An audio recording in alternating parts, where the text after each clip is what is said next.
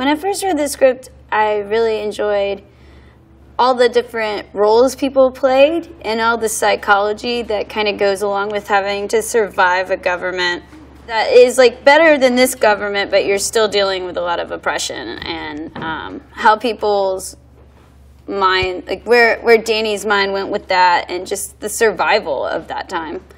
I play a character named Rebecca Almazov.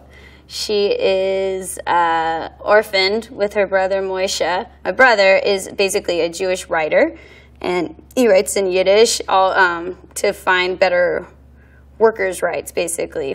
And Rebecca is sort of his sister that wants to be a part of it, but he doesn't think it's a woman's place in politics, so she's very hard-headed and sassy sometimes, very like 1919, what you would think of as a woman in that time.